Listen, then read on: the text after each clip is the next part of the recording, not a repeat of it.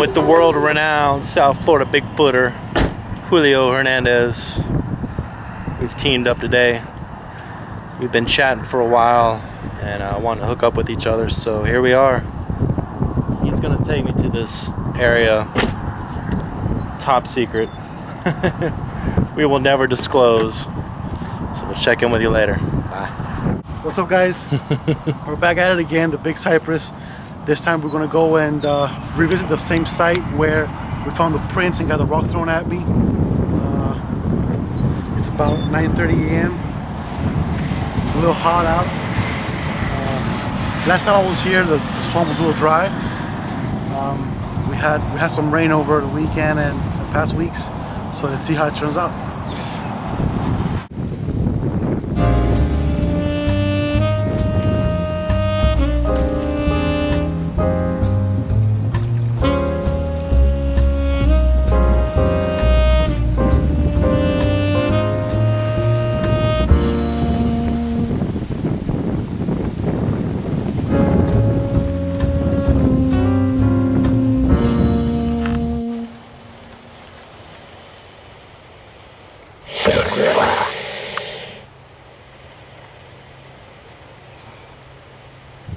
And that's right underneath this trail right here.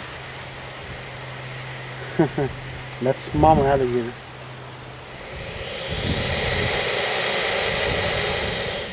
Wow. And there's baby alligator right there.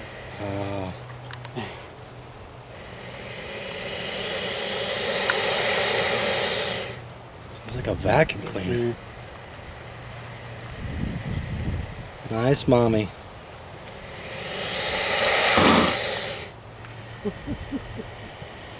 Wow. All right, we'll leave you alone.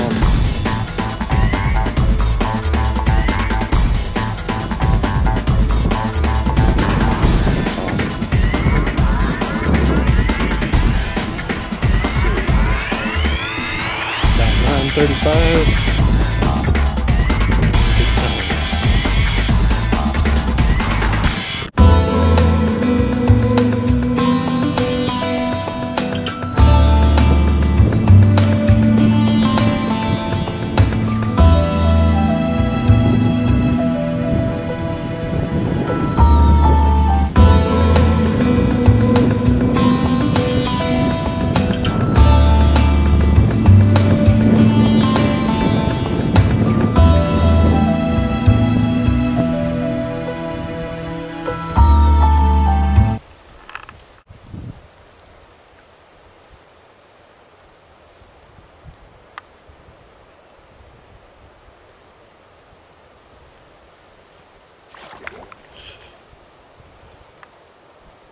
Got it.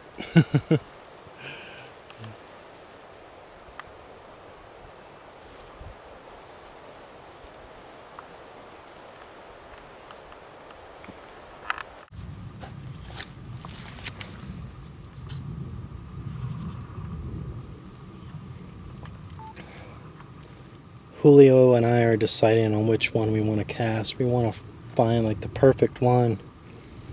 In some areas there's just kind of a mishmash of everything.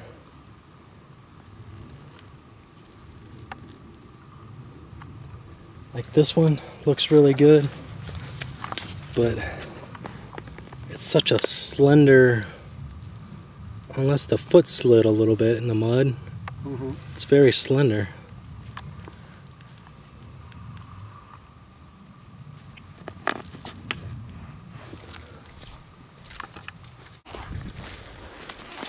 So we found some more right in this area. I want to show you how you've got normal ones, and then there's a foot slip right up here. Boom. That's fairly normal. That's a bit of a stretch for me. And then right here, you can tell, you see the toes kind of scraped, like it slipped a little bit. And then we're back to normal.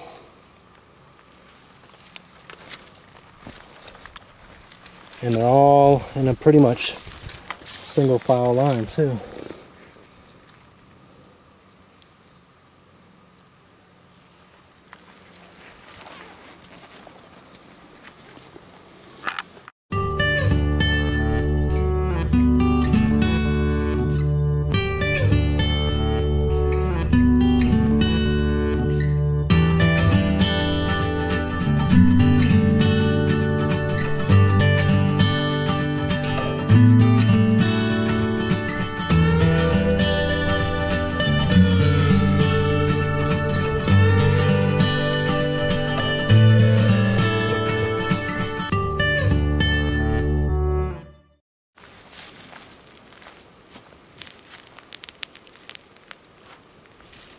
to tell the story?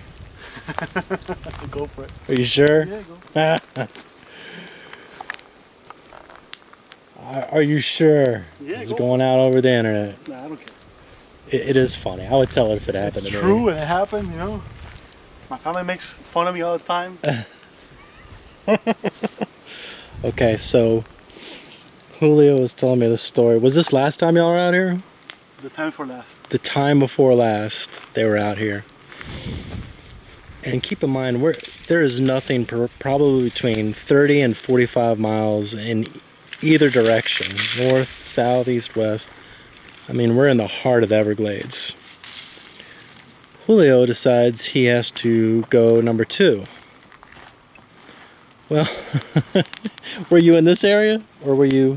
Oh, you were by the... Okay, this top secret area.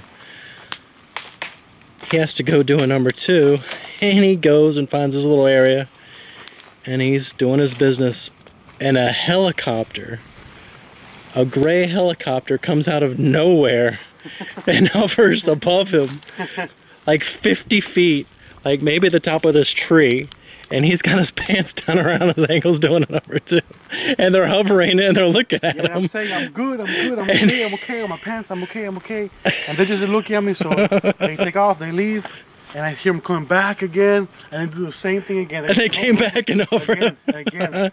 And your pants around your ankles. That was horrible, man. That was horrible. Oh, that's hysterical, man. Yeah, that is way too funny. I mean, considering where we're at, for a helicopter come out of nowhere. I mean, it's one thing to see one, but considering you're doing a number 2. I mean, they've got to have some hey, well, you were giving them the thumbs up? Thumbs up, I was saying, I'm good. You know, maybe if I was injured or something. You know? I think I'm gonna hurt they got to have some kind of thermal camera, because I'm full camo, in there, crouched. How do they know I was there, you know? It was bad. That's awesome. And you said your dad's still yeah, my dad, my mom, everybody. You know? It's the thing now. Oh, Julio, thank you for sharing that with me. I will tell everybody I know now. No, if it happened to me, that's hysterical. I'd tell everybody. That's super, super funny. We've got I went and purchased a trail cam last night. We're going to find a good spot to put that up. We might, well, if you look across here, I was walking with Julio over here, there's actually a little, I don't know, I guess it's a little sinkhole or a little watering hole. There's some gators over here. I walked up on a gator and I was looking the other way and it jumped in the water and it scared the crap out of me. I must have jumped up 2 feet off the ground. But right over here on the other side of this little watering hole is where Julio had his rock throwing incident. And we were over there checking it out. So we might put the camera over there. Or we might put it back down this trail where we found all the footprints. I don't know, but I think we're in ground zero Squatch territory. No doubt about it. No doubt about it. So we're hanging out, we just got a little fire going, eating some lunch. I brought some bananas too. I want to hang out by the camera. Whether that'll bring anything in, I don't know, but I guess it's very simple-minded. Monkey likes banana, right? Right. So that's basically what's going on. It's about 12 o'clock. I started my day about 6:30.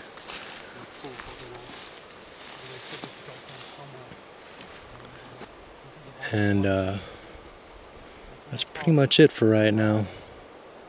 Alright, check in with you later.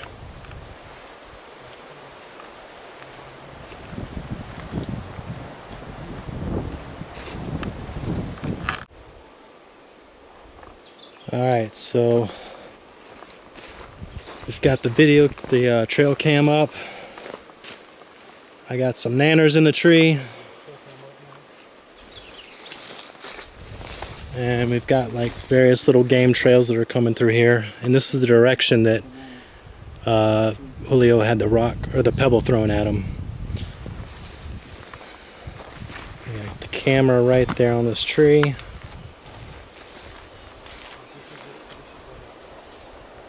I tried this tree, but it was too thick for the bungee cord, so I put it back there on that one. I think we'll be alright. Alright, we're going to go back to our little camp, chill out for a little bit.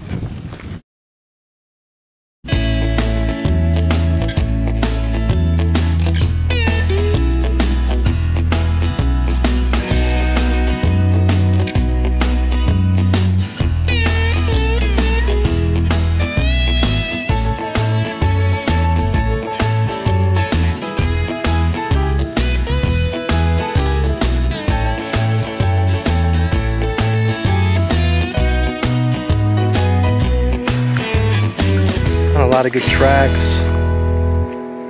Some about, how big would you say? They're a foot, somewhere About a foot, somewhere like 5 inches five to inches. And then we saw a the foot. Then we saw the real big one. And then there was a real big one. How big you think that one was? Probably 15. 15. We left the measuring tape though, unfortunately. But in that one area there was just tracks sporadically everywhere. It was kind of crazy. We do have plaster cast, you know, we should have probably done that back there and let it dry and then get them on the way back. But I really don't know how long we're going to be out here, but I really want to find a big track and cast that. Yeah. I don't want to waste it. But it's an 8-pound bag and it's getting heavy in my backpack, I must say. I'm ready to sit down and eat some peanut butter sandwiches here. I mean, if you look at the boots that Julio's wearing, what I'm wearing, and we're actually trying to avoid the soft mud. We're walking where it's semi-soft and hard, trying to stay out of the mud pits. These footprints were right through the middle, the soft areas. Along with panther tracks and maybe raccoon tracks. And yeah, raccoon tracks, some panther tracks. So it's kind of odd that someone like us would walk barefoot when there's nothing for 30 miles in either direction. I'd say probably between 30 and 50 miles depending on which way you're facing. Yep. Now I did make that video of the hiker I ran into that had the booty footwear, but we're not on any hiking trail. This is, what would you consider this? This is an off-road vehicle trail. An off-road vehicle trail. So a lot of hunters use this, and just ATVs. So, and the swamp buggies. This is really where this is. It's a swamp buggy coming through. Yeah, here. you can see the swamp buggy tracks.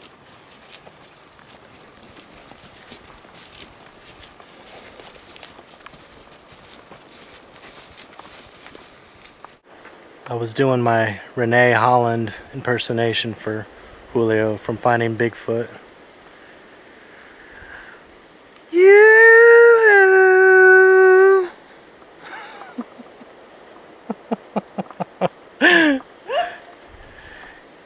Mr. Big, come and get me.